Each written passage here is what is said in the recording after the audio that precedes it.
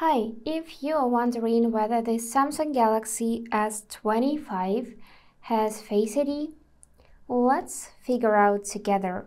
So for that, we need to open Settings, then find this tab Lock Screen and AOD because usually it is placed here, and choose Screen Lock and Biometrics.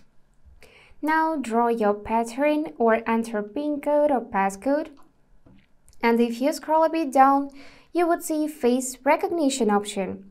So the answer is yes, this phone does support Face ID. Just tap here, and to actually set Face Recognition, tap Continue. Look directly at the camera, then tilt your head up. Tap Register, position face in the frame, and then move your head up and down. And now Face registered. Let's lock the phone and try to unlock it with the help of Face ID. And yes, it's working. So that's it for today. If you enjoyed this video, please subscribe, like and comment. And I wish you all the best. Bye bye.